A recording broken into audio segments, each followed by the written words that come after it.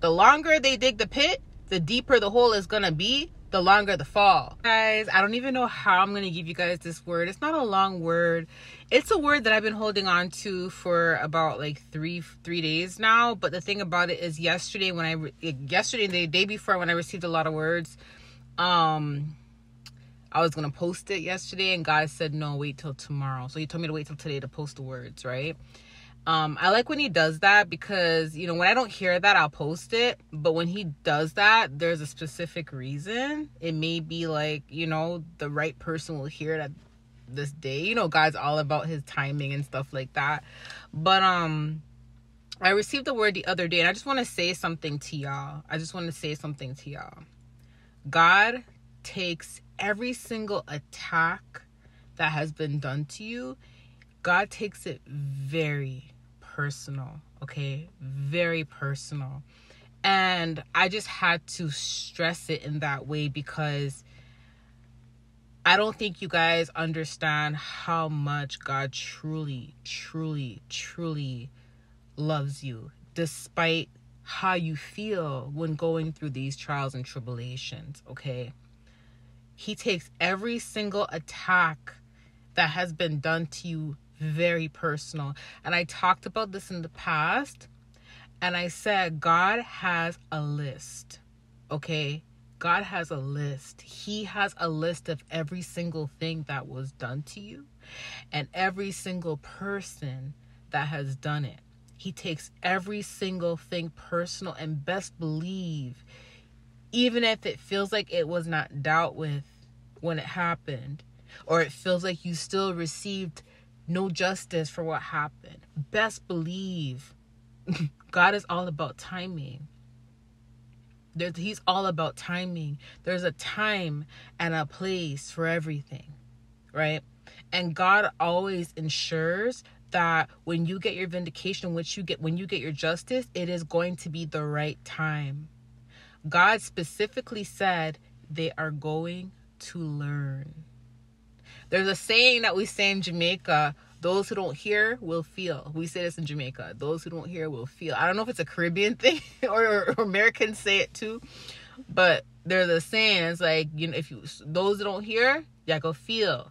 And that's what's going to happen because they don't want to hear, they're going to feel. You get what I'm saying? God said, touch not my anointed and do my prophets no harm. And the thing about it is people mocked God when they did that. They mocked God when they attacked you. They mocked God. And they thought they were getting away with it. And some of them still think they're getting away with it. God told me that right now in this season, it's a season of revelation.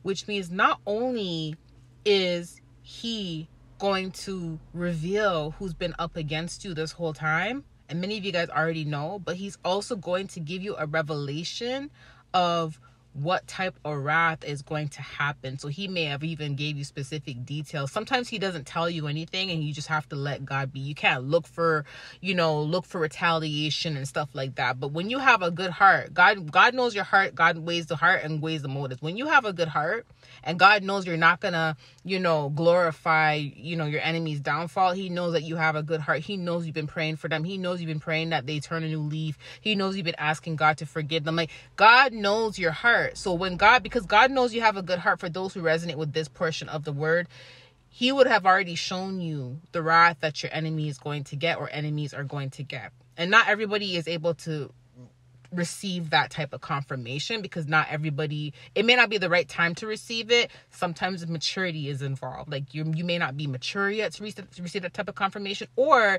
God may know that you're going to glorify. So he may actually bring the vindication in without you even realizing it, right? But some people, they receive details as to what's going to happen, right? And I just want to say that God said they are going to learn.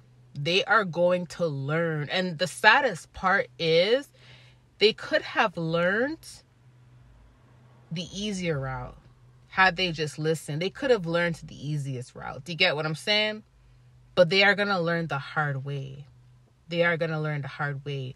And God's not only giving you guys revelations about that, but he is giving people who are associated with you, who know who you are, even if they're not friends with you, even if they don't talk to you, if they know of you, and God is able to communicate with them, and they have gifts just like you, or they have specific gifts, or they're dreamers. Because there's a lot of people who are dreamers that don't even understand that they have a gift. They may just dream a lot, but they may know, okay, I'm dreaming about this consistently. God has given me repetitive dreams, so maybe I'm gifted, or this dream may mean something.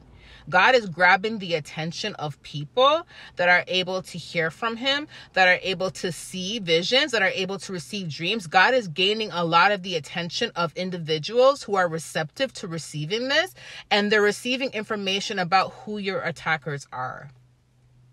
So not only are your attackers being revealed to you, aka exposed to you as to, who they are, but your attackers are also being revealed to other people. You see what I'm saying? To other people.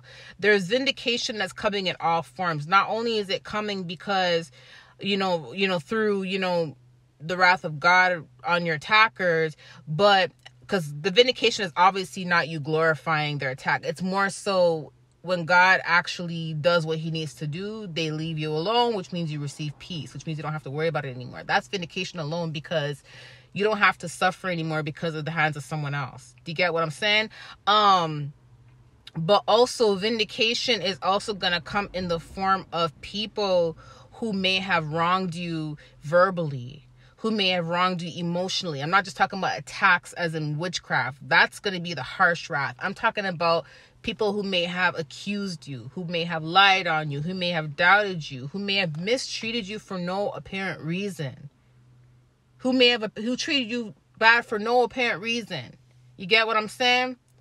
God may even reveal to these very people, like, hey, you're mistreating this person who is my child, not realizing that this is what they're up against. And God may reveal it to them, not realizing that they're actually mine, not realizing that I am blessing them, that they are my sheep. Do you see what I'm saying? So God is checking people. I'll just say that. He is checking people left, right, and center. He is checking people. Okay? Because touch not my anointed and do my prophets no harm is not only just someone doing witchcraft on you. That is someone verbally abusing you, emotionally abusing you, spiritually abusing you. That is someone that may have even tarnished your character or your name. That is someone that may have gossiped about you, lied about you. You know, that scripture refers to any form of attack. But there's levels to each different type of attack. But I'm just going to say, God is checking people, and he said they are going to learn. Okay. And I want to tell you something. He took every single attack that you've experienced very personal. Something happened to me the other day, and it's crazy because I've seen God frustrated before, like upset, but something happened to me where someone outside who I don't even know, you go to someone for a service and they try to screw you over, like they try to take advantage of you. And I didn't even know that this is a complete stranger. I didn't even know the stranger was taking advantage of me. And when God showed it to me that night and told me, you know, I have to go to someone else because of that, he was upset. Like, when I mean the Holy Spirit was fuming, he was fuming. He was very angry. He was very angry. And although I know God gets angry when we're attacked, because remember, that's an attack, but that's a different type of attack. That's someone just trying to take advantage of someone. But they didn't know that they're taking advantage of a child of God. That's what they didn't know, right? But for me to see God getting upset at that, I was like, whoa, I can only imagine the type of anger God gets when it's someone that's actually trying to harm us. You get what I'm saying? Like, if I'm seeing him upset about something like that, you know what I mean? He loves us so much, he's upset about things like that, right? And it's like, I could only imagine how angry he gets when it's related to something even deeper. You see what I'm saying? And that's why I said, like, it may seem like they're getting away with things, but they're not. They're not. God is strategic. Not only does he want to give our enemies time to repent, you get what I'm saying? Like, he's merciful too. So he will give our enemies time to repent, right? But when they're not learning, remember, their own hands create their own folly. And it states this in Proverbs. Their own hands, the evildoers' own hands create their own folly, right? And what God will do is God will let them think they're getting away and let them dig their hole deeper and deeper and deeper and deeper and deeper. Because the longer they're digging their hole, that pit, the deeper the pit is going to be, which means the deeper the fall. Do you get it? That's very deep. The longer they dig the pit, the deeper the hole is going to be, the longer the fall. You see what I'm saying? And that's the strategy that's being used right now. That's why I say, don't worry about when or how you're going to be vindicated. If God shows you, that's good, because he may show you like he shows some of us. But just know that God takes every single attack very personal. Very, very personal. Okay? So I want to give you all this confirmation. I love you guys. I'll talk to you soon. Bye.